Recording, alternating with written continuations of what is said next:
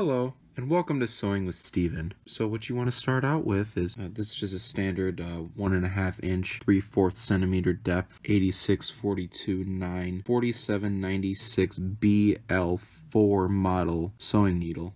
So you'll need one of those. You need the thread. You can really choose whatever color you would like. Purple, brown, gold, silver, beige, yellow, mint green, green, olive green, pink, or even another kind of silver. We have this cloth here, and funny story, we bought some cloths for our bathroom, and we wanted them to be by 6, so 6 and 2, and we wanted it the opposite of that. So we didn't want them like this. We 2, 6. We want them not like this, but more like this. So not quite exactly like this, but you know, kind of the same thing. So then what you need to do is you want to get your needle, and what you want to do with this, sorry, my nails look disgusting. I haven't had a manicure in ages. So what you need to do is get that needle and you want to put the thread through. Since this is brown, you want to go with the light color, the color that goes the most with this. And I think out of all the colors that I listed, we'll go with purple. So what we'll do, take this off. There's a little piece of thread sticking off, so you just want to grab that, pop it right out.